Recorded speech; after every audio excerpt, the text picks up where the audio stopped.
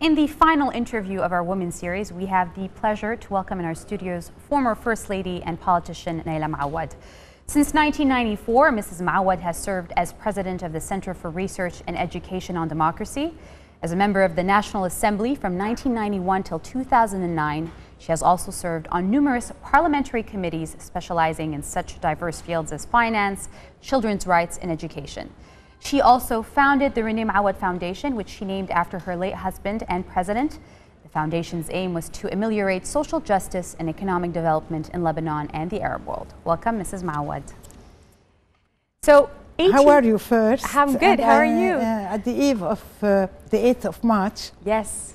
Which is the world-wide International Women's Day. Yes. I want to congratulate all women in the world.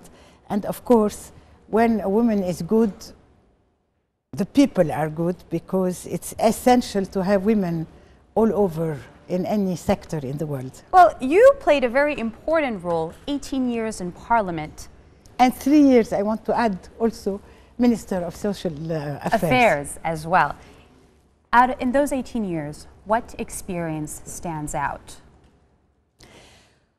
Well, first of all, I'm surprised that you don't ask me. No, of course, you did not go you didn't join Parliament as a woman, but you joined as a wife. I want to come to that later. Well, I want to talk about the most important role. Well, I think that first of all, when I joined Parliament, I had to redo a whole education, and it was essential for me to learn more about legislations, to know more about parliamentary life, to study economics, not to study economics, but to have people helping me in economics, in the constitution, in everything.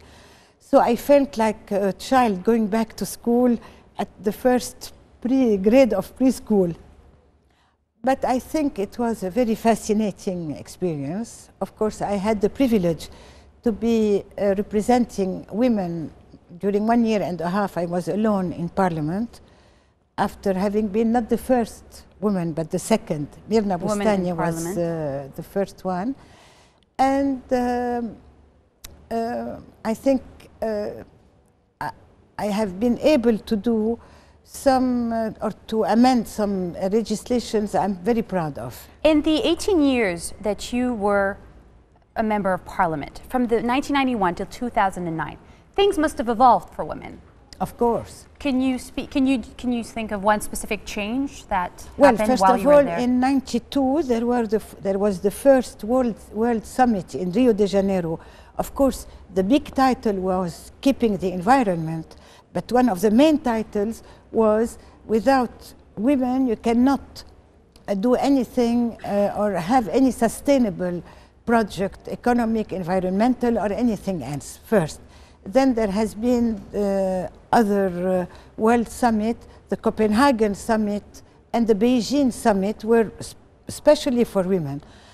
And of course— And Lebanon was involved in those? Very much so, and women of Lebanon.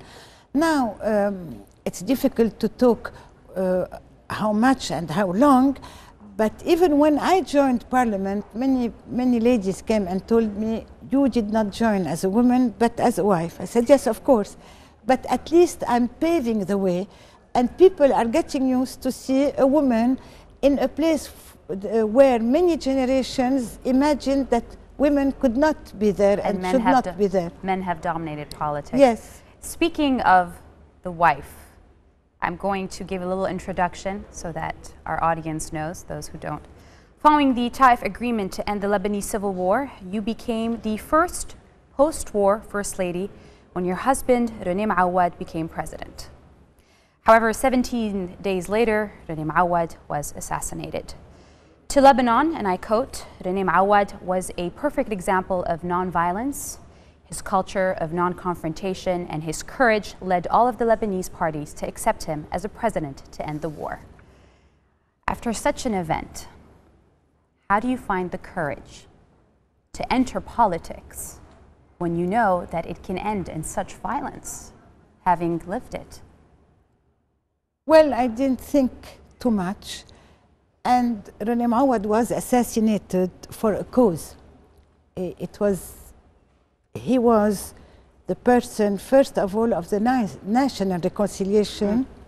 He was the man of the United Lebanon, and above everything, he wanted to build a strong state institutions so that this national reconciliation, this unity of the Lebanese should end up with strong state institutions to keep the citizens' rights. And he was very much hoping to, and he maybe he could have succeeded. He inspired you because he was the first man in Lebanon who became president who spoke of unity. And I think that's the message that you carried out through your foundation and through your time in politics.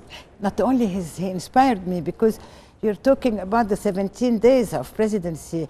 I've been married to Nayla Mouawad ever since '65, and it was a credo in his life. It was an everyday work and action and getting himself into dangers. And he used to tell me, without unity, there is no Lebanon, and without state institutions, there is no nation. And that's true. So for me, I was not only inspired, but I was convinced, and I was, in my way at that time, I was trying to support this way of thinking and this way of life. And of course, I found the courage. Maybe it was unconsciousness, but to me it was essential. I had a passion. I wanted to fulfill the mission, or try to contribute to fulfilling the cause that he had been giving his life for. What is the most important thing for women in Lebanon, in your opinion, to have, or the advice to know? Well, I hate giving advices to women and to anyone, but I can tell about my own experience. Yes, of course, I went to Parliament as a wife, but I think that my political career and my way from the very dramatic day of the 22nd of November '89, where my husband was assassinated, till now, I think also I've been Nayla Mouawad, because it was a cause, it was a passion, and ever since I was in Parliament, I wanted to give also a social dimension to politics, and I wanted to give an honest dimension to politics, and to prove that you can be a good politician when you study your files, when you keep on having your own political culture, but also you can be sincere and you can be honest. And by the way, I'm very proud to say that after 3 years in the ministry, the minister who came after me tried a lot to find any corruption or any nepotism or any legal thing he could catch, and he couldn't find. And this is not because I am the one. Yes, I'm one, but I think on the whole, women all over the world are more honest, more loyal, more passionate, and they work a lot because they have to prove themselves. Okay, and this is you speaking about your experience in Parliament as a minister, as a First Lady, and as a woman. But I also want to tell women something else. If we are not a pressure group, many things will never happen. If there are no political parties to educate women on politics, as to educate men on politics, if there is not a preparation for political life, it will be difficult for women not to come either in a black suit like I came, or being related. So we need to put the pressure and come together as women. We need to put the pressure as women, and to put the pressure on democracy. Without democracy, there is no real women participation. Okay. Well, thank you so much for joining us today, Mrs. Mouawad, and thank you for those words.